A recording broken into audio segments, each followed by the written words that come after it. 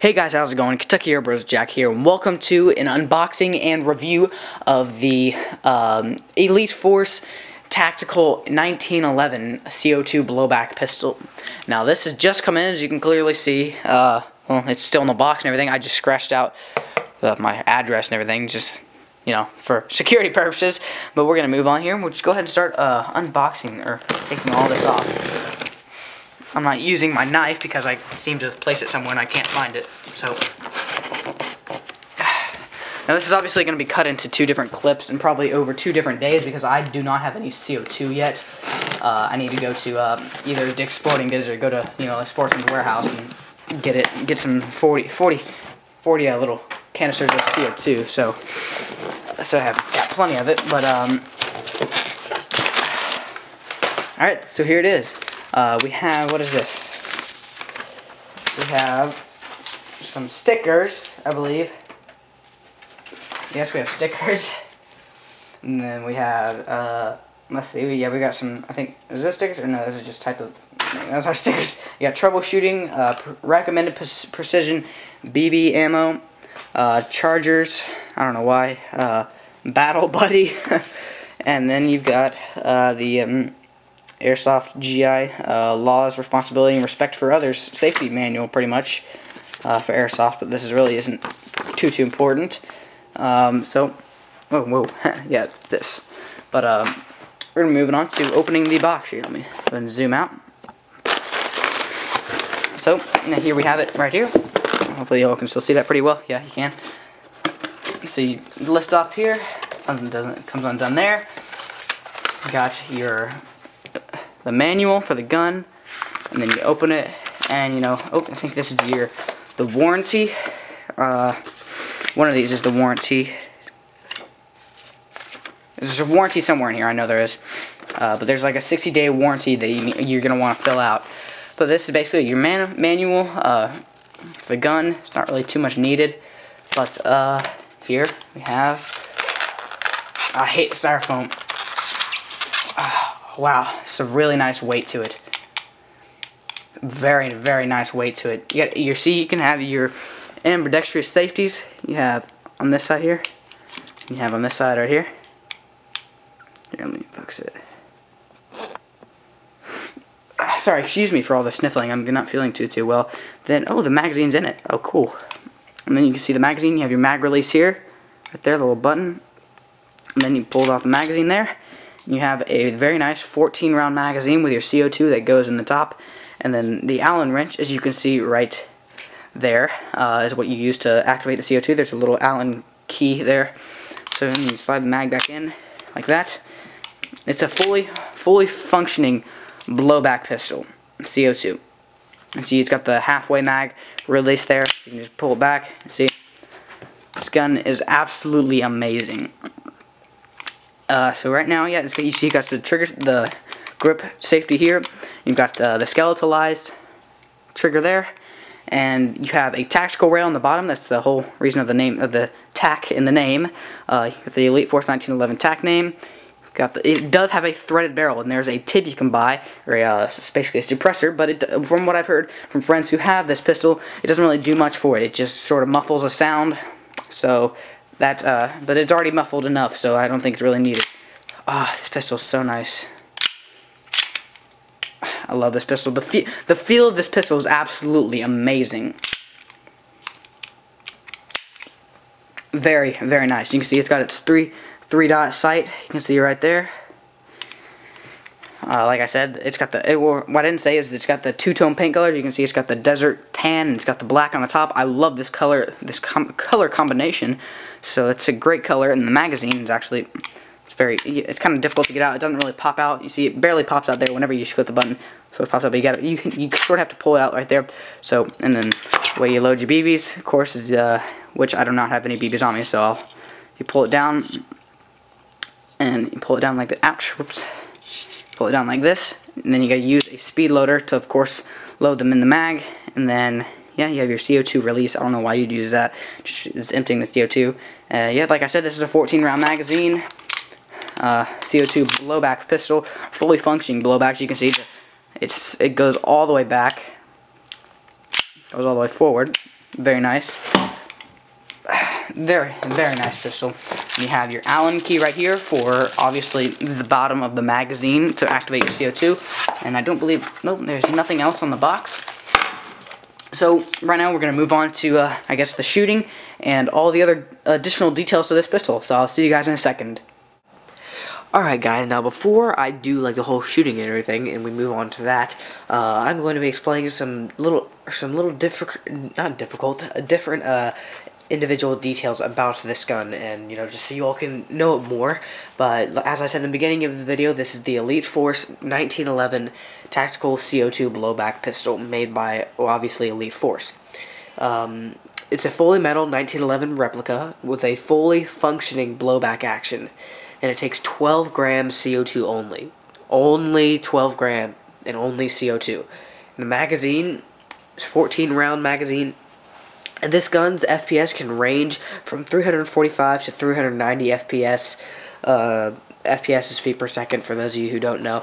But yes, with a brand new case of CO2 in the gun, it'll be about 390. And then as no more of the CO2 uses up, the less the less further the bullet will go, and so that's pretty much that. And this is this gun is made by KWC for Elite Force. One of the cool features about this trigger, or about this gun, is that it has a tactical bottom rail, a full skeletalized trigger, ambidextrous safety, threaded barrel, and well, it's just it's got the the hand grip safety, and it's got the 3-dot sight, and it's just a very great pistol in general. Oops, let me see if I can do this real quick. Perfect, that's a bit better. And just some additional notes for this pistol: it's got a full metal slide and body, no plastic parts on this pistol whatsoever, at least none that I have noticed myself. So and it's got two-tone color. If you can't see this, if you can't see, obviously, then you're blind. It's got a two-tone color, which is the desert kind of tan color, and then the black. And the barrel length is approximately 7.5 inches long, and the weight of the pistol is about I want to say like 2 pounds, but what I saw from different websites, obviously it said 5, so I'm gonna go with 5 pounds. The price range of this pistol can vary differently. Can vary much differently depending on where you're buying it, and whether if it's used or whether if it's refurbished or it's brand new. Mine I bought on airsoftgi.com. A link to the website will be in the description below. But it's a very, very good airsoft website. And but the price I bought it for was $119.99. So that's American US dollars. So yeah, I bought it for that much, but the price can, but as I said, depending on whereabouts you buy it, can vary from 100 to 150. So personally, I think I got it for kind of a great price. It was right in the center and everything. But now we're gonna move on to going down to a different place instead of this table, and we're gonna be moving on to loading the CO2 and yeah, shooting the pistol and see how well it fires. And this pistol has not been shot before. It's just been taken out of the box. This is just the second clip of taken out of the box. So guys, yeah, I will see you when we start shooting it. Alright guys, so we're here, we're getting ready to shoot this gun, and well, first of all, these items that you see here are the items you are going to need to have. Well, obviously you don't need to have this exact ammo, but I highly recommend the 0.2 grams. And I always get the 5,000 of these because it's plenty. And you're going to need your Allen wrench that comes with the pistol, and the 12 gram CO2. As you can see here, I just bought a small box, so it's not really much, but it's not really. Well, obviously you don't have to get a box like this. You can get whatever size box you want. But anyway, that's not my point. What you're gonna do is you're gonna take one of these. And now, when you first look at the magazine and you go to put on, I guess on the wrong side, what I did is I put it in here thinking, oh no, there's the wrong size of CO2. But when actually, there's on the left side of the magazine, there's the bigger space where you put. So the way you put your 12 grams in, is you slide in front there, and then you have to make sure that you have it lined up there on the center of that. So you slide it in there. You sometimes have to lift it up a tad. And then so once it's in there, you take your Allen wrench and you put it in the little key on the bottom of the magazine. And you slowly start twisting it to the right. And then you have to start doing it. And then once it gets tighter, you want to start doing it more quickly. Like, whoops, that was loud. Sorry about that. And you're going to start just make sure it's tight. Make sure it's all tight and everything. Now there you go. Your 12 grams are loaded. And now it's time for loading the BBs. Now I'm just going to take some of my 0.2 gram BBs here, and I'm just going to load them into a speed loader. Now I do highly suggest that if you're going to be using this gun, that you use a speed loader, because either one, it's going to really hurt your hands while loading this magazine, and two, you're going to be reloading this gun very slowly, unless of course you have 2 magazines that are loaded, and something like that. So, oops, a few extra BBs. Come on, there we go. So you put those back in there. Cap on that. So like I said, you want to use a speed loader because it's a little difficult. You're going to slide this down and it locks in somehow, I believe. I did it earlier and I can't quite remember. Yeah, so it locks in there, and then you're going to want to excuse me, you're going to put your tip of your speed loader up to it like this, and oops, ouch, that hurt. Spring popped up. Sometimes it's a bit difficult to lock it in, but there we go. So, whoa. Oh yeah, so it pops out. You can see it pops out right there. And then you're going to want to just load your BBs in. Make sure you don't hit the bottom. And you'll see they are a bit difficult to get in at first, for obviously first loading the gun. And you are going to have BBs that go all over the place as usual. Alright. Come on. Come on, cooperate with me. Now, also, as I'm loading this mag, I will say that there are other magazines available for this gun. So you can buy other magazines, but I do just say that you not, because first of all, they're very expensive magazines. I don't know why they're so expensive. And well, second of all, this one's, I guess, a very nice magazine for, I guess, for a single pistol. So that's pretty much that. And they're in a zigzag forms. You can see the BBs there. They go in zigzag like that. And now, well, what you want to do is you're going to take it down, take that little part of it down, and then you're going to just, now you might be able to fit an extra BB in there if you really take it down, but I'm just going to put an extra one in there, so I believe there's like 15 in here. I don't know, but now we're going to be loading, putting the magazine in the gun, and firing it for the first time. So this is out of the box firing, obviously. So you're going to just take your slide it back, put the lock in, load the magazine into the gun, and you'll see, if you can see right in there, the BB's in there. And then what you do, release the slide, and now you are ready to fire. So I'm going to cut to getting ready to fire this thing. I'll see you guys in a sec. Alright, so now we're getting ready to fire this thing for the first time. Obviously, as I said before, it's out of the box firing. And if you can see here, we have a small target set up down, and a small adhesive target set down, I guess, down there on the post there. So we'll be aiming for that. This is a good, I don't want to, how many yards, I guess? A good, about maybe 25 to 30 yards. So hopefully we're going to be aiming for this thing. So let's go ahead and shoot this thing. Forgot safety. Safety's right there as I get. And then we're going to break out the grip safety.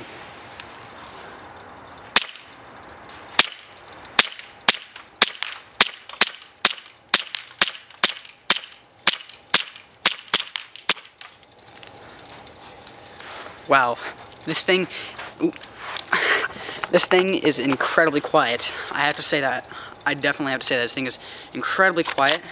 See, that was 14 rounds, so that's actually quite a decent amount of rounds for a pistol. But some of the cons about this pistol is that basically you have to carry around an Allen wrench if you're going to want to be reloading the CO2 on your pistol. So, yeah, why don't we go ahead and let's just put that back in. Safety on. Oops. Yep, there it goes. Just release the slide. There we go. Let's go ahead and just, I guess, walk over here and take a look at how we hit this target. Now, obviously, I did not realize how the BBs were going until I'm gonna have to obviously adjust the hop up on this pistol. But we hit sort of down, oops, down to the left corner of this right here, as you can see. Went clear shot through, and we had up here also on the top left, and I think right here in the bottom corner, and then right here on the top right. So we hit 2 shots right here, a nice grouping right here, and then we got one right here. So that's what we're aiming for. Now, I'm not going to be doing a video about how to be adjusting the hop up on this pistol, because it's a little bit difficult, but I might do that in a different video. I don't want to make this too long. But guys, this has been an unboxing and review of the pretty much of the Elite Force Tactical 1911. Make sure you hit that like button if you enjoyed this video. Hit that favorite button also, and if you're not already subscribed, hit the subscribe button below. And yeah, I hope you guys enjoyed this video. This has been Kentucky Air Bros Jack here, and I will see you guys in the next video. Adios.